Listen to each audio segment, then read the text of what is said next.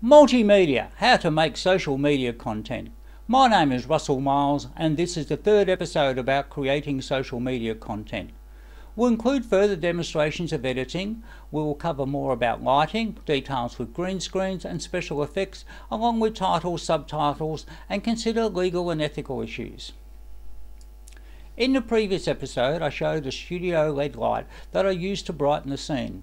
Normal room lights with perhaps a desk lamp should suffice if you're recording a headshot talking to camera. Try to reflect the lights off walls to create a diffused lighting which will avoid stark shadowing. Turning on as many lights as you have in a room will help create this effect. While directing a light at a subject can add to definition, you need other lights that shine from behind to remove shadows. In daytime, open blinds to the outside to help add light to any room. An important consideration is to ensure any light is in front of the subject and not radiating from behind. This will have you dark and obscure. And also be aware that windows can reflect images, so try to keep them out of the frame. Consider objects that may reflect directly at the camera, glass vases, TV sets and shiny metal.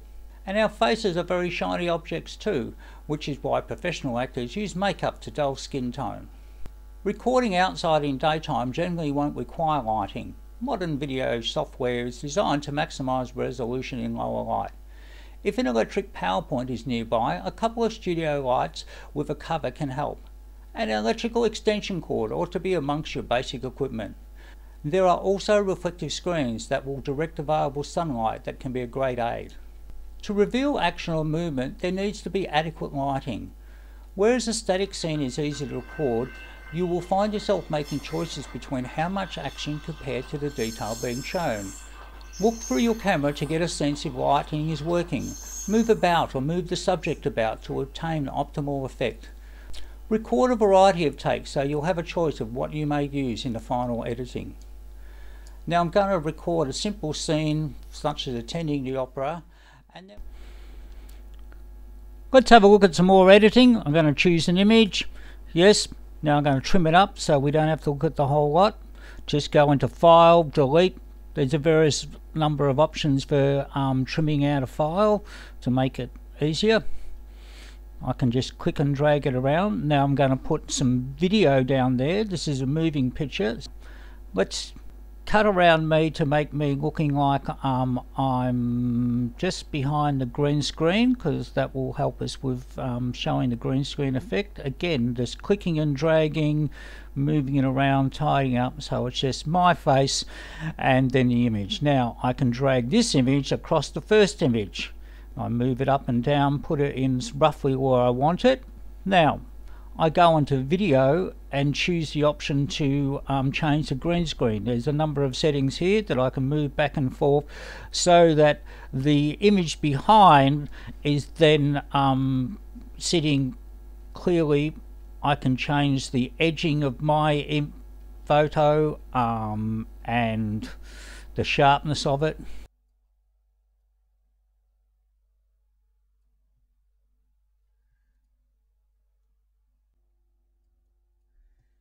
I can now move this up and down to try and make it look like I'm actually sitting in the front row of the concert. Right, now take it to the beginning and run it through. Yep, there's me chatting away as if I know what I'm talking about in front of some cool musicians. I'll move it a little bit to try and make, oh yeah, I want to make it look like I'm sitting in a seat. Yep, that's alright. I can make it bigger. Now I'm going to add in a title. I just click titles, drag it in. Now again, simply writing over the demonstration to write in demo of green screen. I can cut, delete, move it back and forth. I can go into the screen and adjust it and move it around to make it fit where I want it to be. Now I move up this subtitle, I'll write something in there as well.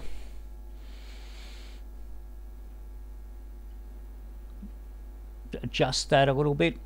Yep, cool. Now I can even go and check different shapes, colours and forms of the text to make this look cool. As a matter of graphic design, simplicity is the best. Don't make it too complicated. Right, I've got that there now. Now, I'm going to use this advanced setting. Now, I can make the images come in at a faster or slower rate. So I've made these adjustments. Now, I'll run it through now. Here they come in, yeah, a moderate speed. Let's click on advanced again. Now, I'm going to slow the speed that they transition a bit. Start it again. Now this comes in a bit slower. Now if I want to, I can make it go faster by again dragging this back. Let's run it through. Whoop, whiz it in, there it is. Okay, that's cool. Now I'm going to mess around with the volume. I can fade it in, fade it out. I can enhance it. I can remove any background noises that might be in one of the scenes that I don't want. I can also simply go onto the track and raise and lower the sound to see what, yeah, that's louder. Okay.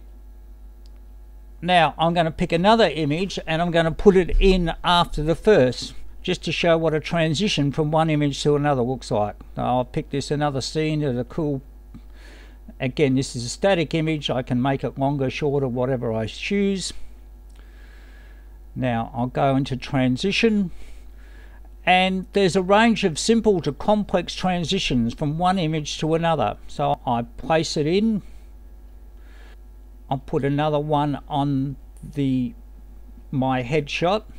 So as it goes along, my headshot is removed and the rear image of the singers just twists and curls around and then turns up to this other one.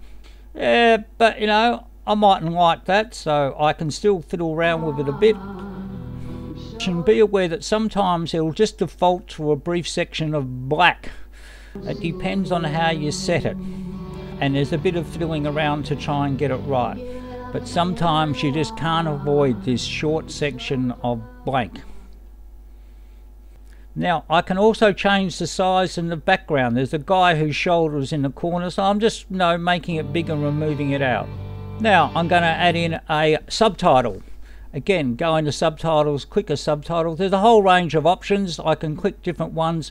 I'm looking for one that slides across. I put it in. It actually comes up with two things. One I delete, the other one I write over. Get the words correct, make it a bit bigger, move it across. Now let's have a look at the demo. Slides across from one side to the other. Now I'm putting in end credits, just simply writing over the existing one. There's a whole lot of pro formas that you can use.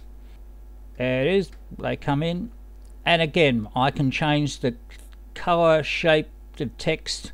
I can add in some other things. Yep, now that fades in, but I'm now going to change it to it comes in from the side. Whatever you like. And now, most important, save it under a unique name.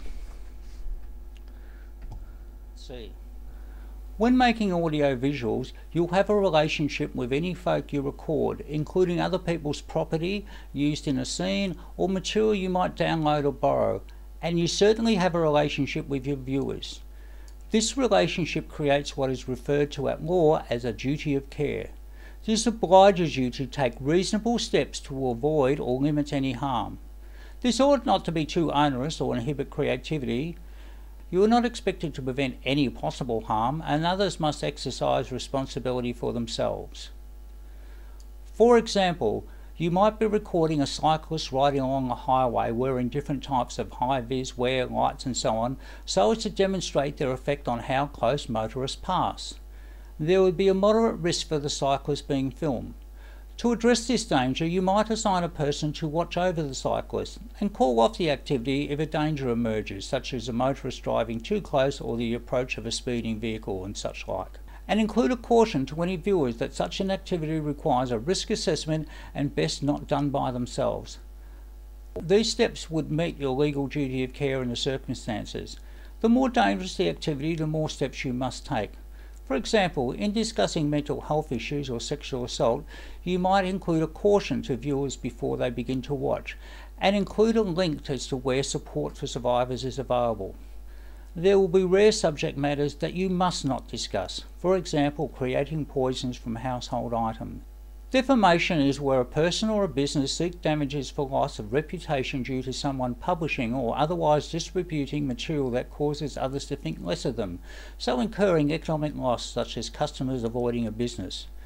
Defamatory material can take many forms, including blogs, articles, novels, poems, photos, songs, emails, cartoons, drawings, paintings, online reviews, podcasts and social media posts. Common defences against defamation include that the publication was of public concern or substantially true, that the aggrieved party is unlikely to sustain any harm to the reputation, perhaps they had a poor reputation to begin with, that the defendant did not know that the published material was defamatory. For example, a bookseller may not have known that the contents of a book placed on display included defamatory content. This criteria is used by social media corporations and that they cannot know what a contributor may have said or done. Criminal libel includes conspiracy to commit a crime, insulting words, inciting violence or hatred, an offence under the summary in criminal law, e.g. displaying offensive material, instructions for bomb making, perjury, willfully telling an untruth or making a misrepresentation under oath, mostly around testimony at court. Offensive conduct is a contextual offence, which means that the court will have to base it on circumstances. It is broad in nature and can include antisocial behaviours and verbal abuse. For example, saying fuck in an academic discussion, or in this podcast, in a satirical comment, or when such a phrase is customarily heard like a pub, is not likely to be considered offensive. But say the same phrase in a public meeting, church service or playground, and this may be considered a different matter. It is the right of every man to comment freely, fairly and honestly on any matter of public interest. Lord Berkerick, 1951. The principle means it is not defamatory when words are expressed as an opinion and not a statement of fact. However, it may be difficult to determine if words are a statement of fact or an expression of an opinion. Making statements that you assert are made by another person which was defamatory is treated as a new publication and can be held as a libel as well. Avoiding stating the name of someone where enough information has been given that they may be identified is not a defence. Inserting alleged in a preface to an allegation as part of a news story generally suffices as a defence, but repeat this ad nauseum and it may be considered by a court as intending to insult and degrade. A retraction is issuing a statement to correct or express contrition within a reasonable time frame. This must be as prominent and clear as the original statement. If you have been accused of making a defamatory comment or publishing defamatory material, you should seek legal advice immediately, as there may be significant consequences for not responding in an appropriate time frame.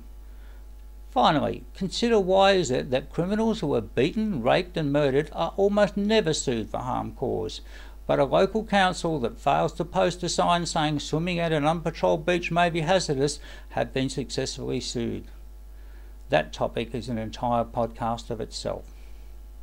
Our next episode will go into publishing, copyright and intellectual property, teamwork and more on creating a home studio. If you like this channel, please subscribe and tick like. Let me know what you think in the comments below.